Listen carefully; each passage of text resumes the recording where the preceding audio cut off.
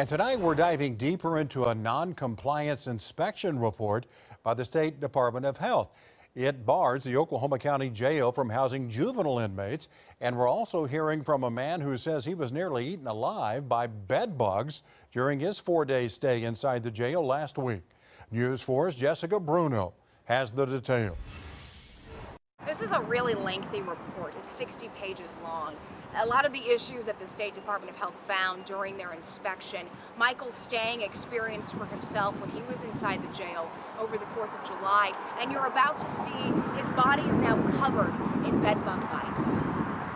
They're about the size of a dime. Large bed bug bites all over Michael Stang's body. I couldn't even get in the vehicle to be picked up. I had to walk home and take a shower at a truck stop to make sure that I wouldn't spread it into my friend's family's home. He says his stay in the Oklahoma County Jail last week was much different than his first stay there a few years ago before the jail trust took over. There was definitely a fly in some of the rice. The food is unedible in here. On Tuesday, the Oklahoma State Department of Health sending Jail Administrator Greg Williams and members of the trust this letter following a surprise inspection barring them from housing juvenile inmates.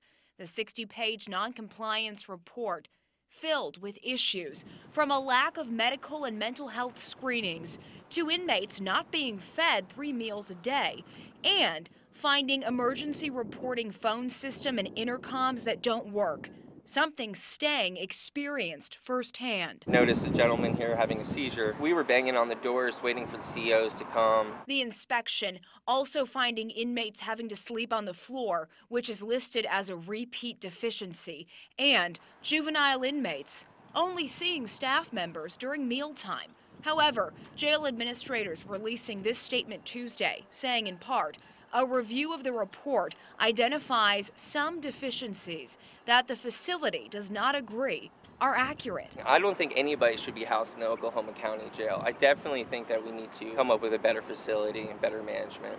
At the Oklahoma County Jail, Jessica Bruno, Oklahoma's News 4. Now, DA David Prater is once again calling for jail operations to go back to the sheriff's office, and that would require a vote by the commissioners to dissolve the trust.